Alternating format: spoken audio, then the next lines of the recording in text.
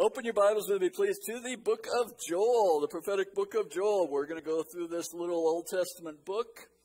If you open your Bible about in the middle, you'll be in Psalms or Proverbs. Move a little bit to your right, and you see what we call the major prophets because they're long. Isaiah, Ezekiel, Jeremiah, Daniel. And then after that, after Daniel, there's Hosea and then Joel, the book of Joel. Mentioning those prophets, for many of them, their life experience was a key part of their message. For Isaiah, his very children, remember we saw the verse in Hebrews when we were in Hebrews, his children were for signs and wonders in Israel. Their names and the timing of their birth were for signs and wonders in Israel. For Jeremiah, the simple act of selling a property to his cousin became a sign to the nation of Israel, and it sheds light on an interesting question in the book of Revelation at the other end of the book. Let's see, who else? Hosea, his wife's misbehavior, his family tragedy became a key part of his message. For Ezekiel, the death of his wife pictured God letting go of the temple in Jerusalem on the day that it was destroyed. And so on. For so many of these guys, one more. We got to mention Jonah. Jonah's whole story, the message, yet 40 days and Nineveh will be overthrown, is a small part. His story is the story of his disobedience and God yanking him around. Yeah, literally, God yanking him around. So for most of the Old Testament prophets, their personal life story was a key part of their message. In the book of Joel, it isn't about his life experience. It's about a national and probably even regional experience. And that was something that God prompted Joel to step up and explain and provide shape and context to. And also, it served as the basis for prophecies about the end times day of the Lord. We'll talk more introductory or background material in just a moment. But right now, would you join me in reading the first chapter of the book of Joel? The word of the Lord that came to Joel, the son of Pethuel. Hear this, O elders, and listen, all inhabitants of the land. Has anything like this happened in your days? Or in your father's days? Tell your sons about it, and let your sons tell their sons, and their sons the next generation. Verse 4. What the gnawing locust has left, the swarming locust has eaten. What the swarming locust has left, the creeping locust has eaten. What the creeping locust has left, the stripping locust has eaten. Verse 5. Awake, drunkards, and weep, and wail, all you wine drinkers, on account of the sweet wine that is cut off from your mouth. For a nation has invaded my land, mighty and without number. Its teeth are the teeth of a lion, and it has the fangs of a lioness. It has made my vine a waste, and my fig tree splinters. It has stripped them bare and cast them away. Their branches have become white. Verse 8. Wail like a virgin girded with sackcloth for the bridegroom of her youth. The grain offering and the drink offering are cut off from the house of the Lord. The priests mourn, the ministers of the Lord. The field is ruined, the land mourns, for the grain is ruined. The new wine dries up. Fresh oil fails. Be ashamed, O farmers, wail, O vine dressers, for the wheat and the barley, because the harvest of the field is destroyed. The vine dries up, the fig tree fails, the pomegranate, the palm also, the apple tree, the trees of the field dry up. Indeed, rejoicing drives up from the sons of men. Verse 13. Gird yourselves with sackcloth and lament, O priests. Wail, O ministers of the altar. Come, spend the night in sackcloth, O ministers of my God, for the grain offering and the drink offering are withheld from the house of your God. Verse 14. Consecrate a fast, proclaim a solemn assembly. Gather the elders and all the inhabitants of the land to the house of the Lord your God, and cry out to the Lord. Alas for the day of the Lord is near, and it will come as destruction from the Almighty. Has not food been cut off before our eyes? Gladness and joy from the house of our God? The seeds shrivel under their clods. The storehouses are desolate. The barns are torn down, for the grain is dried up. How the beasts groan. The herds of the cattle wander aimlessly because there is no pasture for them. Even the flocks of sheep suffer. Verse 19. To you, O Lord, I cry, for fire has devoured the pastures of the wilderness, and the flame has burned up all the trees of the field. Even the beasts of the field pant for you, for the water brooks are dried up, and fire has devoured the pastures of the wilderness. Would you pray with me, please?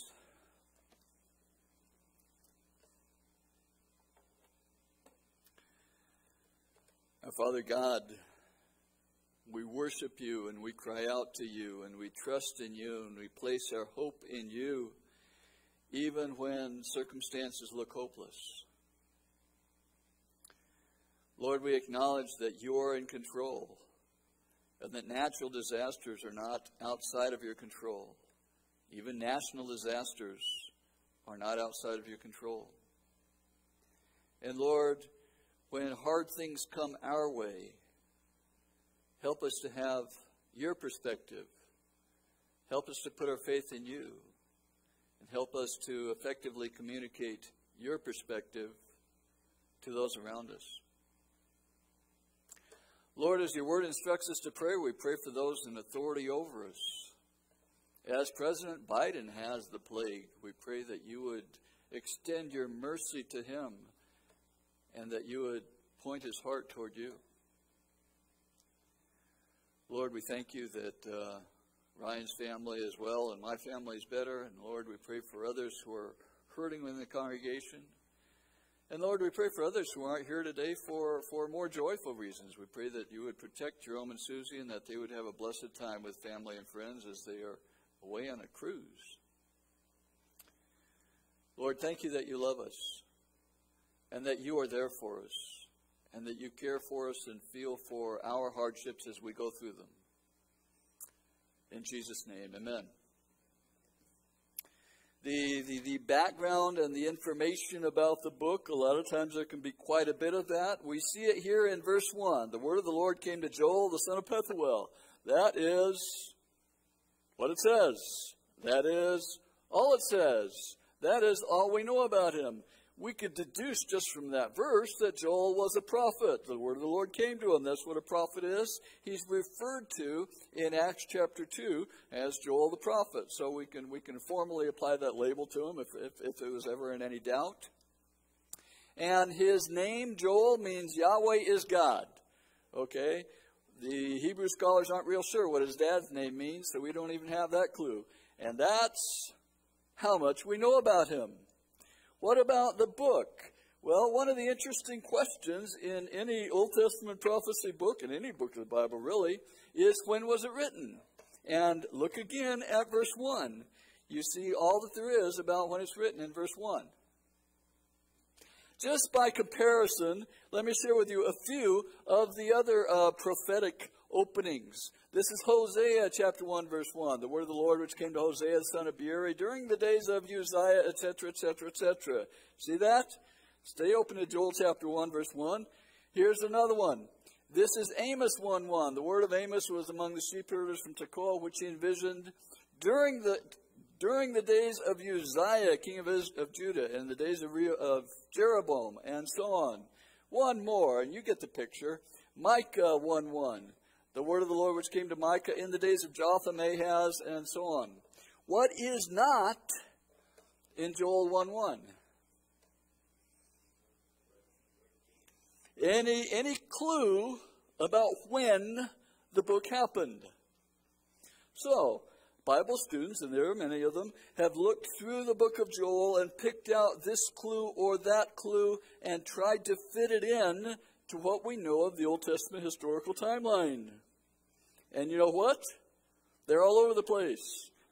There are those who argue for an early date. There are those who argue for a date right before the fall of Jerusalem. There are those who put it at the very end after they return from Jerusalem. I lean towards the early date, but you know what? The text doesn't say.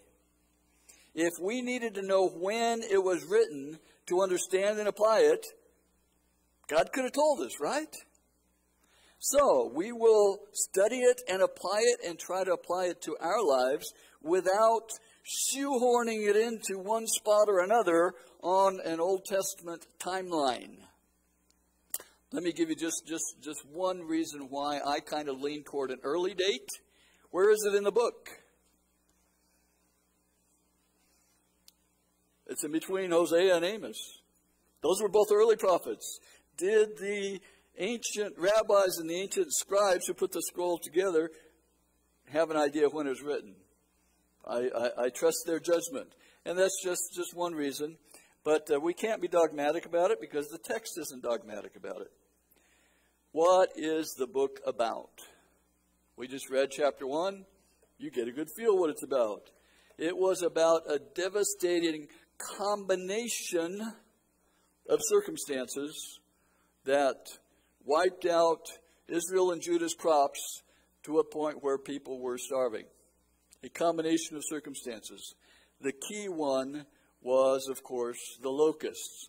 But as you saw down at the end of the chapter, there are a couple of more events that happened in that same time frame. So this circumstance was happening. And Joel, God's spokesman, stepped up to provide context, to provide shape, to provide God's perspective on what was going on in their day.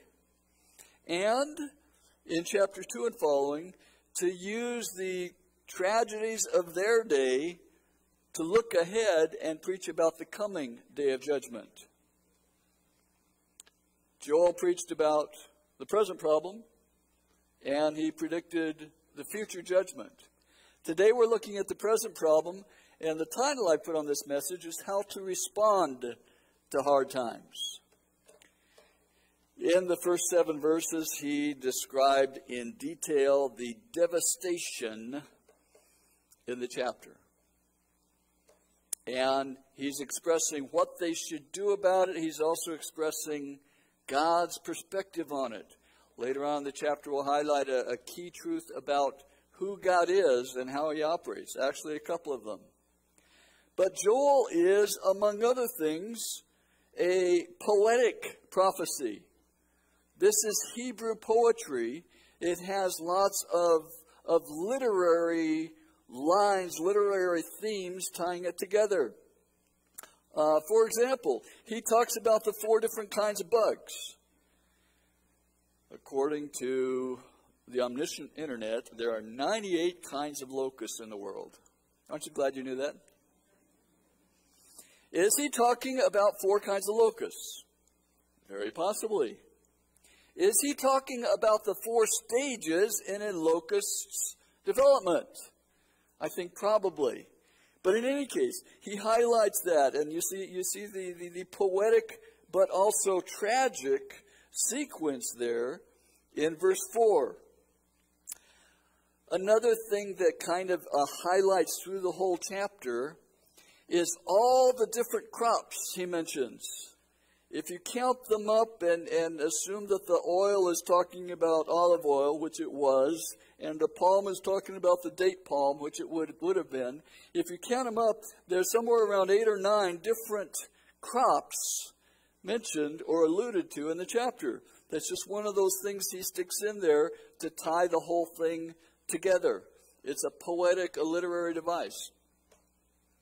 One more interesting thing, and the one that I will highlight as we go through it, is he addresses his challenge, he addresses his lament, he addresses his instructions to mourn to different sets of people. And in one case, one singular person, it's a singular verb, and we'll talk about that. Different sets of people. Who are the first ones that he's addressing? Verse 2. Hear this, O elders, the leaders of the land, and listen, all inhabitants of the land. He addresses the leaders, and through them, everybody.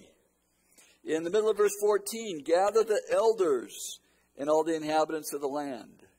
And that's the first thing that we notice as far as who he's talking to. And we'll highlight the other ones as we go on down. The next one is a little bit amusing. Beyond that, after getting their attention, what's the first thing he challenges them to do in verse 3? Tell your sons about it. Let your sons' and their sons, the next generation, let them tell the next generation. My friends, this book is a book of history. Yes, there is a lot else in here. But among other things, this book is a book of how God has dealt with his creation from in the beginning to even so come Lord Jesus. This is a book of history. History matters. Recording history matters. Having your history for your children's and their children's generations matters. Why? Because seeing how God has operated in the past is very, very relevant to us to understand how he operates now. God doesn't change. God hasn't changed. My son is a journalist for a political news site in Virginia. His main beat is Virginia state politics. He lives on a suburb of Richmond, the state capital, and he's writing about state politics. Richmond was the capital of the Confederacy. A few years ago, during the previous governor of Virginia's tenure, the whole focus on in the government of Virginia and the local city government of Richmond was to destroy all their best tourist attractions. On the main drag, on the main boulevard, down through the historic portion of Richmond, Virginia, at every other intersection, there was a big traffic circle with a plaza in the middle of it and a statue of some Confederate hero or other. They tore them all down. The last one to go was General Lee. General Lee, they had to go through a bunch of extra hoops and court cases to get permission to tear him down. They tore down all their tourist attractions. They tore down all their history. Why? Well, again, Richmond was the capital of the Confederacy. There's a certain aspect of that history that's really, really negative. So they decided, get rid of it all. All right, that's a political decision by some folks back on the other end of the country. And yet, that tendency to eliminate and uproot history and rewrite it is going wild in our nation. My friends, God cares about history. God cares about truth. Throwing history overboard is just a subset of the whole issue of throwing truth overboard that we're seeing elaborated on and lived out in ridiculous ways and to ridiculous extremes. Here the prophet appeals to the people to consider their history and to record the history they were going through for future generations. And that's part of the reason we can read the book today, is because they wrote it down. God cares about truth. God cares about true history. And those of you who've sat into my teaching a lot know history is one of my hobbies, but I won't chase that any further. The next statement we already talked about a little bit, verse 4 and following, the different stages of bugs, the different stages of locusts. Here in Arizona, we know something about bugs. Here in Arizona, it seems like every month there's a new bug that comes through, and they're predictable. I'm glad fly season was pretty short this year, and yet fly season was extra bad for us this year because I have 3 dogs in my yard, and I don't even own a dog. You'll hear that complaint again later.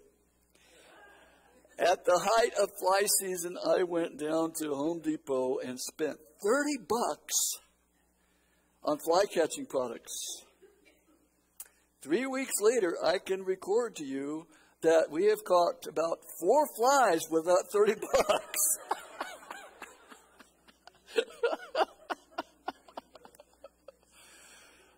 But we're talking about locusts, not flies. Flies were one of the plagues of Egypt.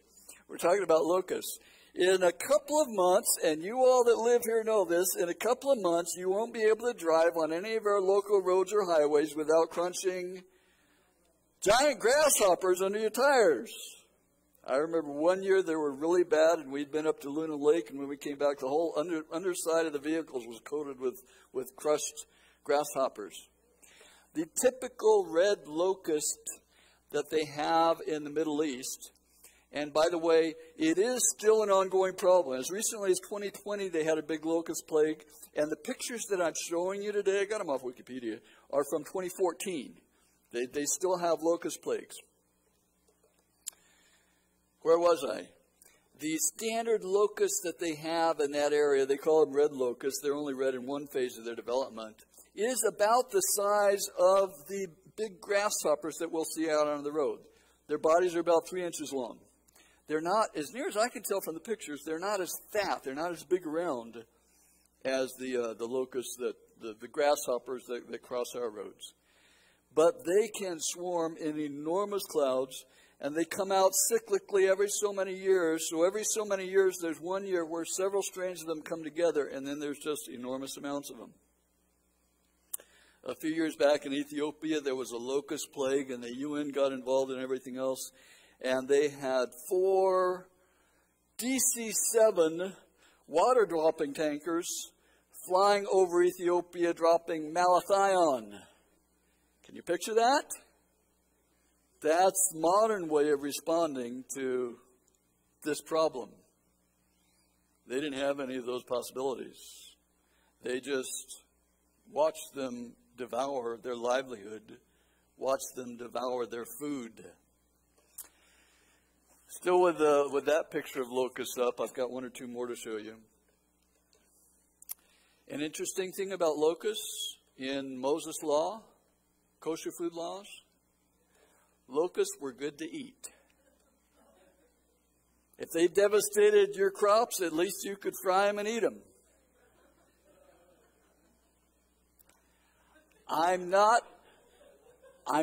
really making a tie into that, but have you noticed how the media is flooding us with stories to accommodate us to the idea of eating bugs? How many of you have seen those stories out there? I will try to put a shape on that one. Let's go on and look at the next target of his speech. Verse 5, awake drunkards and weep, and wail all you wine drinkers on account of the sweet wine. Awake, hey, it didn't, there we go. Awake wine drinkers. Frankly, when bad stuff goes down, the drunkards don't notice.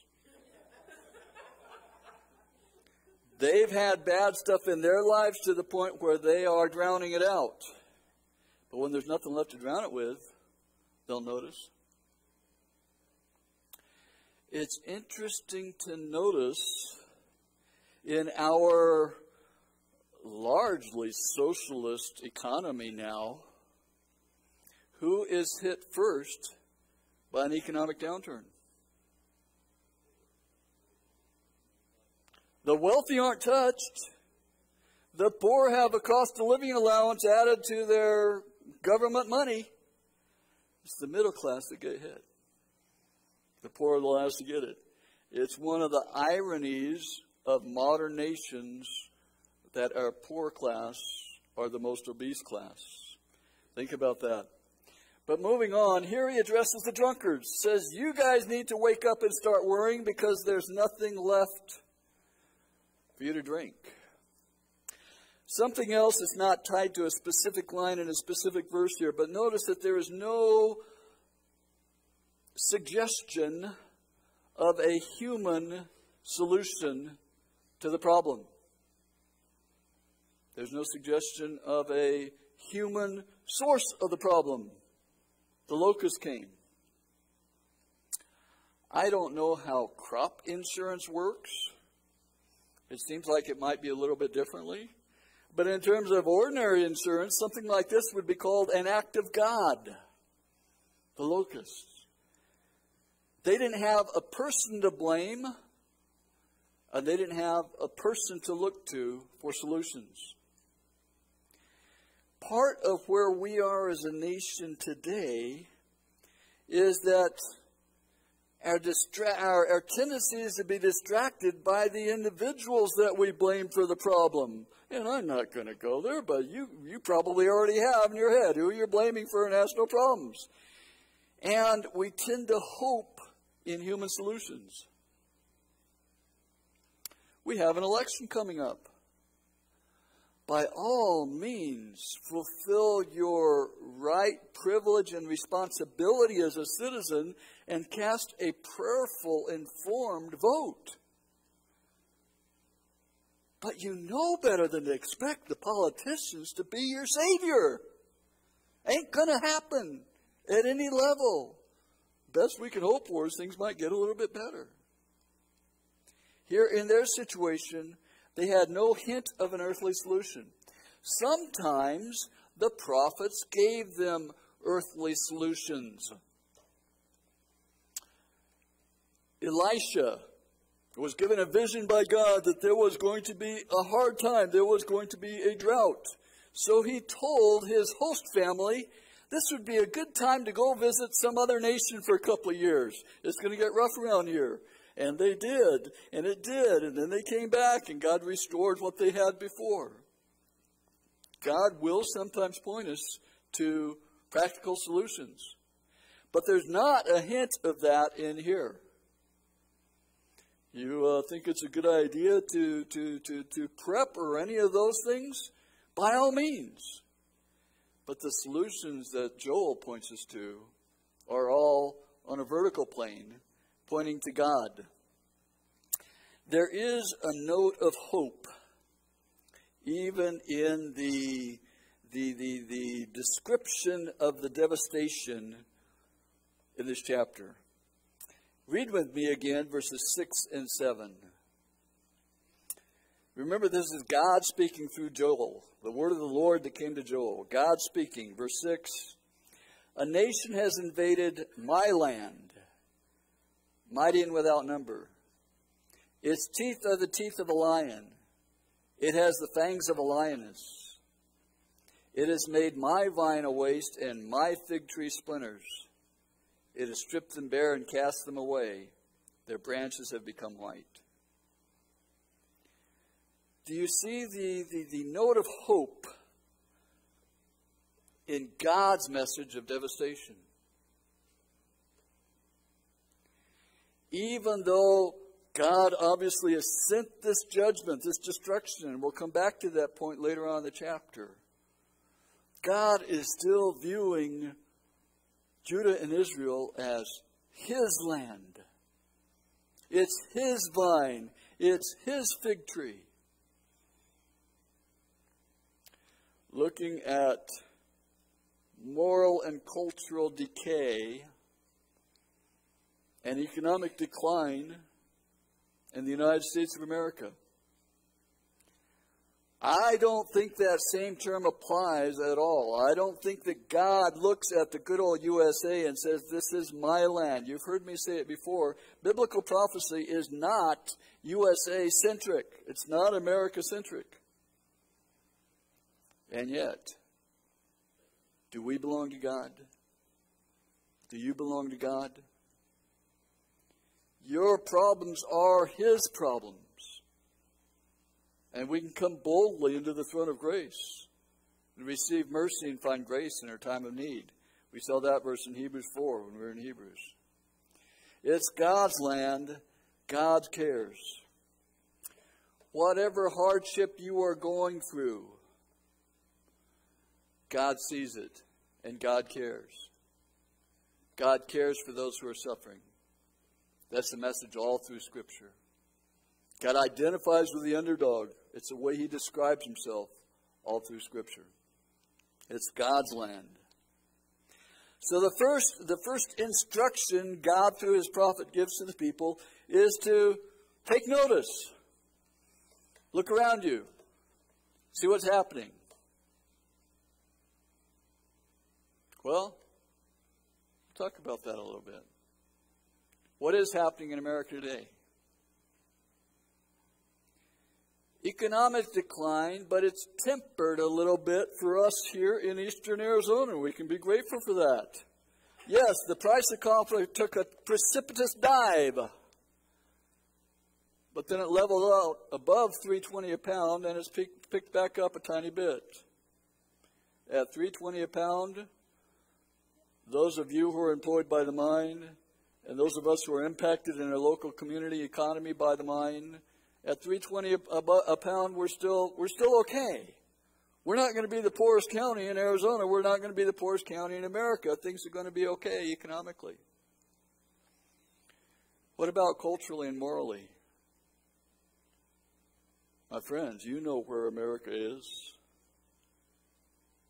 Can we cry out to God for the cultural and moral devastation in America? We not only can, we should. The command is to take note, observe, acknowledge the situation. Let me balance that out and temper it a bit. I remember years ago scolding an older gentleman who he was a military veteran, among other things, who spent his time sitting in front of the TV watching Fox News and tearing what little hair he had left out by the roots about the fact that the nation he'd fought for was going you-know-where in a handbasket. And it's like, get off your couch, get out. You've got a really nice hobby. Go chase your hobby. Don't spend your time wallowing in the problem. And we'll look at the next stage of the solution in a moment. So the first instruction is to observe and also to lament. We've already seen some lamentation. Then in verse 8, there's an interesting little change in the passage that isn't specifically highlighted in our English text. You know what? I'm sort of running ahead of my notes, so I'll wait till we're getting there to make that point. We are to lament. Verses 8 through 13 are all about lamentation. Verse 8, wail like a virgin girded with sackcloth. And I'm wailing because my device just died.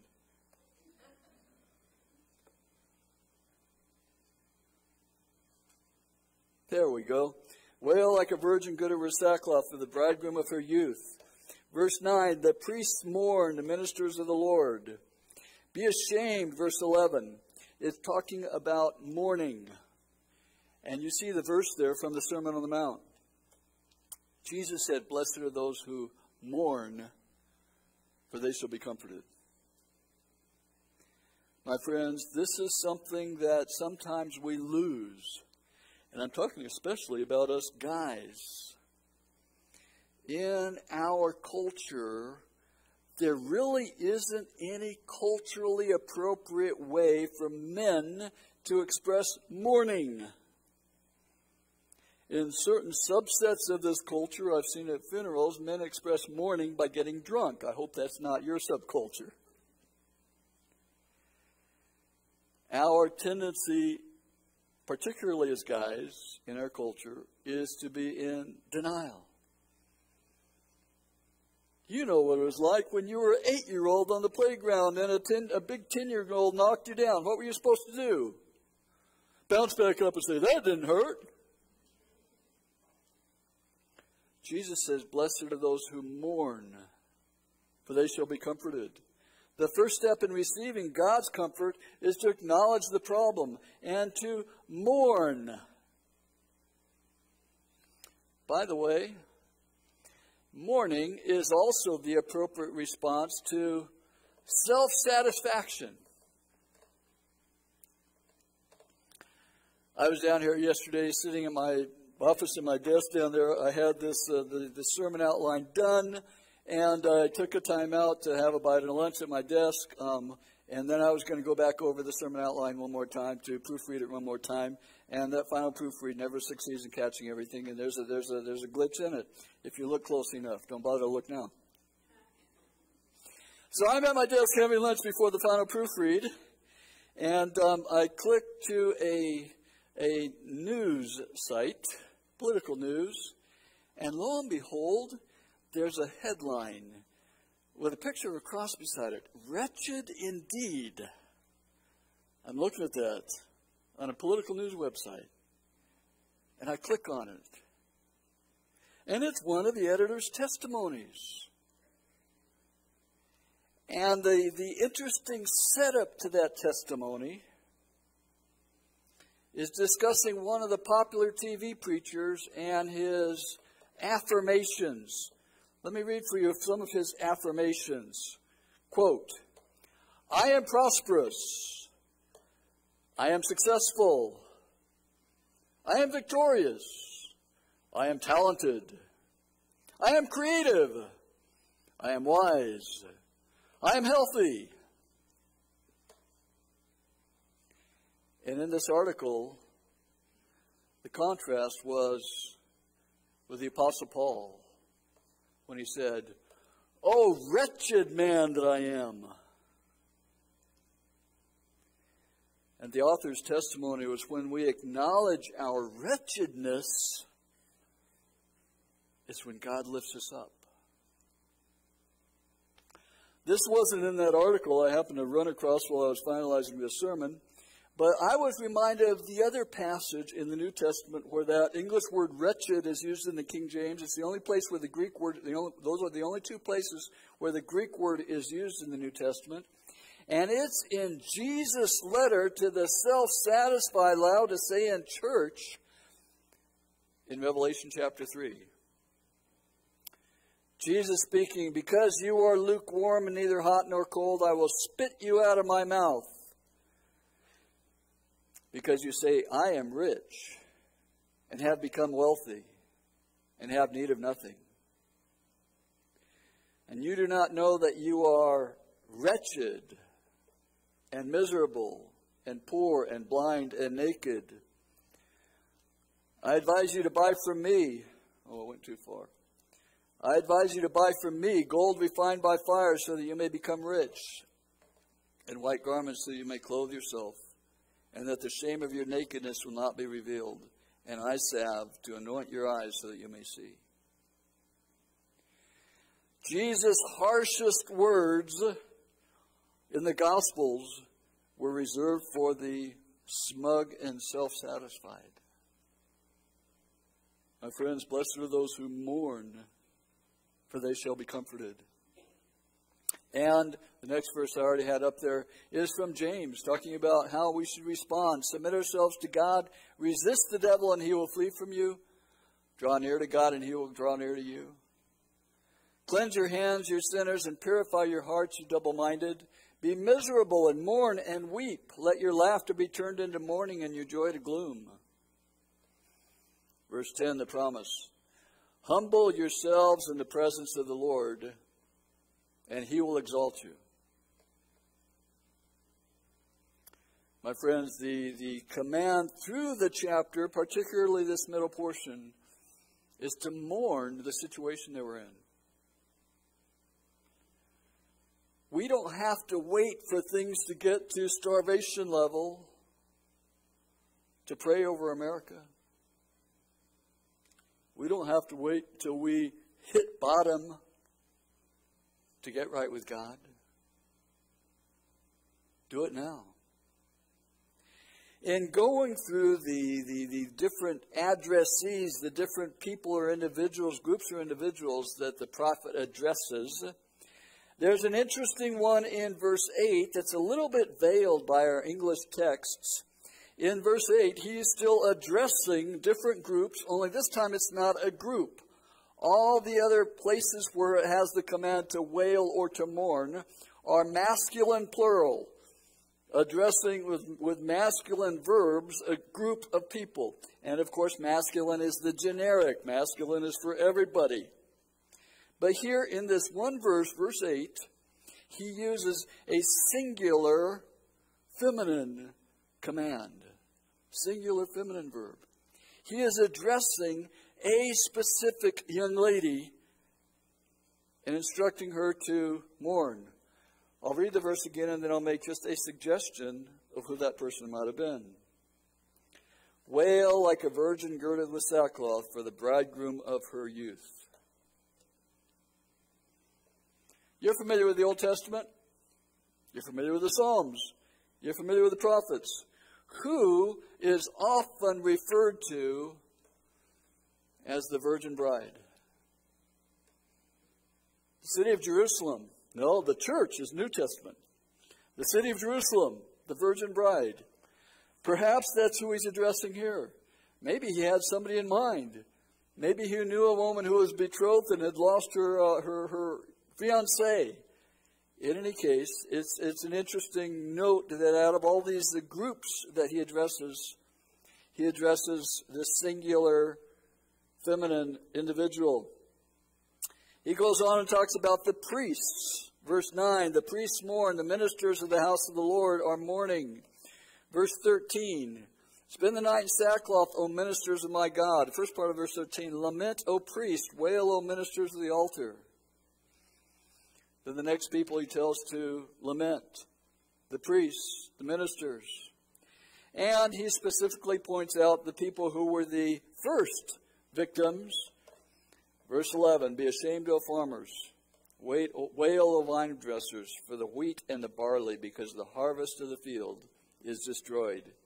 And he goes through there with those other crops. The palm would have been the date palm. Date palms were a big deal with them. When I was going to graduate school, I lived with my grandma. And, of course, my grandma had lived through World War II and could talk about the hardships and privations. Her son, my dad, was in the tail end of World War II. But during World War II, all the chocolate and all the candy and all the sweets and most of the sugar were sent to the troops overseas. And my grandma got in the habit, which she never got out of eating dates. They weren't rationed. You didn't have to have a ration card. It was candy that grew on trees that you could buy and eat. And, 40 years later, she's still eating dates, date palms. Another interesting note about the crops there, the word translated apple, they're not real sure of. It could be apple, could be apricot, something else. But anyway, the farmers were to wail. Notice one more note the prophet brings in here. In the end of verse 13, he wails, for the grain offering and the drink offering are withheld from the house of your God. In verse 16, food has been cut off from before our eyes. There's no gladness and joy in the house of our God. I'll share you another picture. This is locusts in the creeping stage before they can fly. When hard times happen, do we only consider it for how they impact ourselves? Do we ever take the time to put ourselves, in a sense, on God's side and think about how the tragedies in America are affecting Him? The tragedies in the world are affecting Him. My friends, does God care when His name is blasphemed, when the family which he created is torn apart and redefined. Do we ever mourn for the impact on God? The prophet instructed them to mourn because there weren't any offerings left for the temple. We should care about what God cares about. A guy named Steve Cohen, a Messianic Jew, was the best man at my wedding. And he had a prayer that I've heard him pray often. It was, Lord, help me to wail and moan for the things that cause you to weep. The last paragraph of Joel 1, we get down to his specific instructions. And the instruction is to cry out to God. But the first stage of that, read verse 14. Consecrate a fast, proclaim a solemn assembly, gather the elders and all the inhabitants of the land to the house of the Lord your God, and cry out to the Lord. Note that the first command is to come together. Communal prayer, praying together, is powerful. And God instructs it all through his word. It used to be standard in our nation in times of distress that the leaders would call for a national time of prayer. That's how we have the holiday of Thanksgiving. A time where the leaders call us together to thank God instead of sorrow. Now it's all about turkey and football. My friends, coming together to pray is powerful. And what kind of prayer? Crying out to the Lord. Into verse 14. We are to cry out to him. Lift our responses to him. Share our desires. Share our feelings. Share our pain. Share our hurt with a God who can do something about it. With a God who cares. Cry out to the Lord. Again, in verse 15, he talks about the impact of the problem on God's worship. There's an interesting note in verse 15. I'm not a Hebrew scholar. I'm dependent on the helps and the computer programs for studying the Hebrew, but they are very helpful. And there's an interesting note, a deliberate play on words in the Hebrew in verse 14. How many of you like puns? How many of you are good at puns? I like puns. I don't know that I'm very good at them. The Hebrew language lends itself to plays on words. And let me draw that to your attention in an area that you've observed. Notice all those stories in the Old Testament where this, that, or the other happens, so the mother names her newborn with this name. And we look at the name and we look at the event and we can't see the connection. The connection is they sound the same. They sound the same. They're sound-alike words in Hebrew, and the language is set up for sound-alike words. My friends, there is a pair of sound-alike words in verse 15 that are sobering, but we need to see them because they tell us a key truth about God. In verse 15, let's read the verse. Alas for the day of the Lord is near. It will come as, look at that last phrase, destruction from the Almighty. My friends, the word destruction is the Hebrew word shad, and the word Almighty is one you've heard in praise songs. It's the word Shaddai. El Shaddai, El Shaddai. The prophet, the inspired prophet, is making a connection, making a play on words between the destruction that came from God and the fact that God is all-powerful. Remember, God is the one who's going to wind this ball of dust up and torch it at the end times. Read 2 Peter. God's power, God's sovereignty, God's almightiness we worship. We should also recognize that that's tied into his ability to destroy, to judge. Verse 15 is also a look ahead at the next chapter. It mentions for the first time the day of the Lord. The day of the Lord is the coming judgment, and we'll talk about that in the next couple of chapters. For now, let's finish looking at the details in this chapter. Their present story, their present problem, not the future judgment that was coming. I don't watch a whole lot of movies. I have not watched this one. I'm not telling you whether it's good or bad. It's just sort of an interesting one that I have to know a tiny bit about because it was a big deal at one time, and I'm interested in things that have to do with the sea. Some of you undoubtedly watched the movie The Perfect Storm. Right? About everything going wrong for a fishing boat out at sea and the three different kinds of directions of wind coming together until, if I understand correctly, and again, I haven't seen the thing, it did not have a happy ending. In this story, if you look at the details, particularly at the end of the chapter, we find that God's chosen people, God's promised land, was assailed by a perfect storm of land-based agricultural devastation. Besides the locusts, there was drought and there was fire. Verse 19, flame. Verse 20, drought. And it also mentions drought earlier on. My friends, they were facing starvation. None of us really have a clue what that's like. We can't identify. I don't wish it on anybody. I'm not predicting nor hoping for that in our culture. But the command to cry out to God would have been very vivid to them in their circumstances. I see Alan put a battery in the clock. I was almost hoping he wouldn't notice the clock was dead.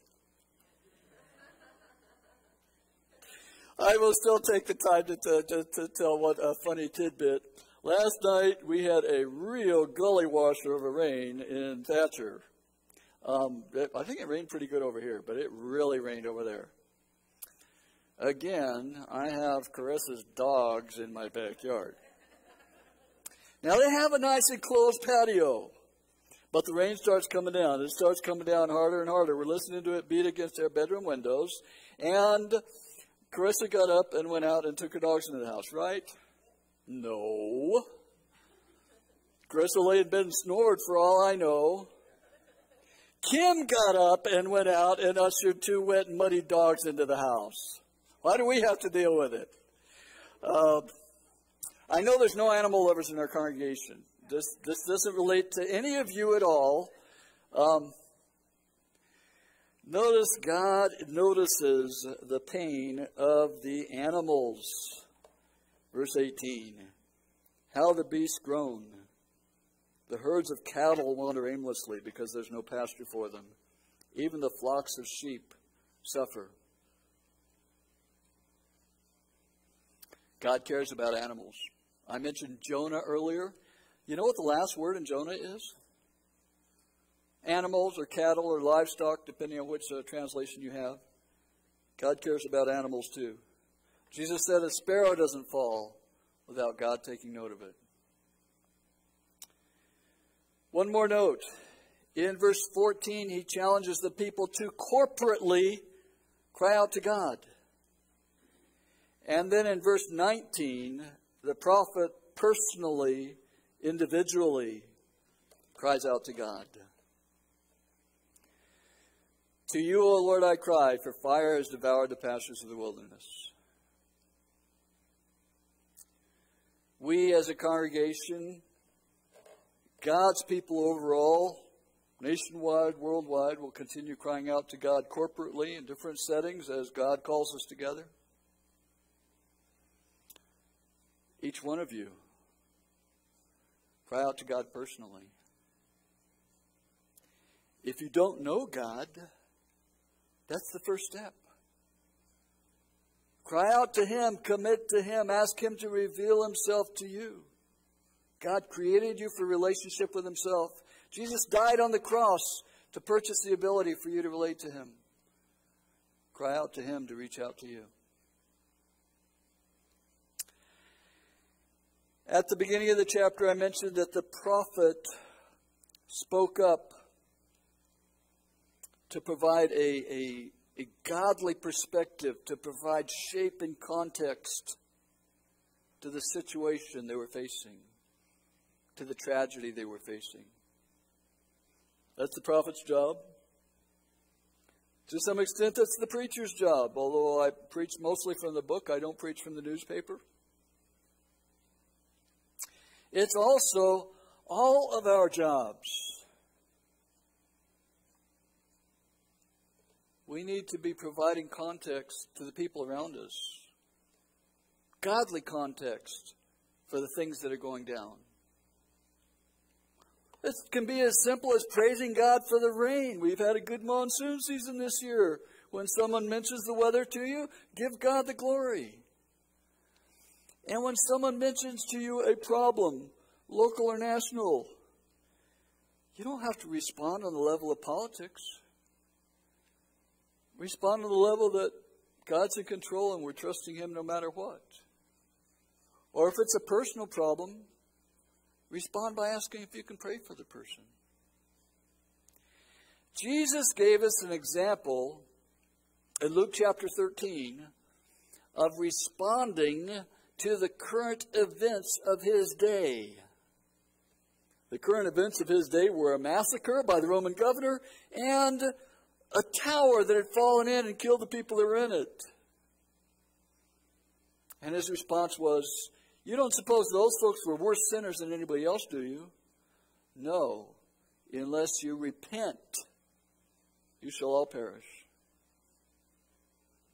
My friends, part of our response to hardship should be personal repentance. When bad things go down, don't just weep, wail, and mourn. Cry out to God and respond to Him. Would you pray with me, please?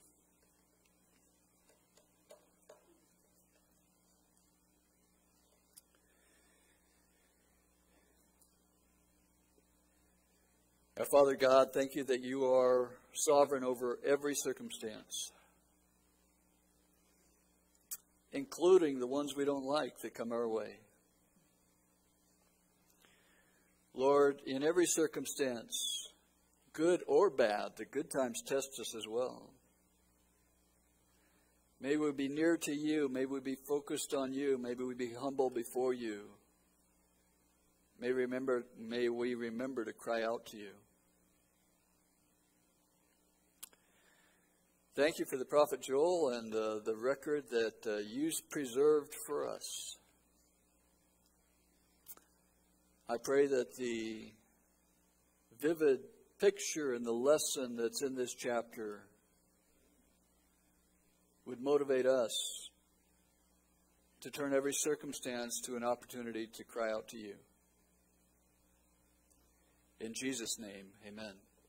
Today's benediction is in the last paragraph of Psalm 144. May our sons and our youth be as grown-up plants, and our daughters as corner pillars fashioned for a palace. May our garners be full, furnishing every kind of produce, and our flocks bring forth thousands and 10,000s in our fields. May our cattle bear without mishap and without loss, and may there be no outcry in our streets, O Lord. How blessed are the people who are so situated. How blessed are the people whose God is the Lord. Be our Lord, we pray. Thank you. God bless. Go with God.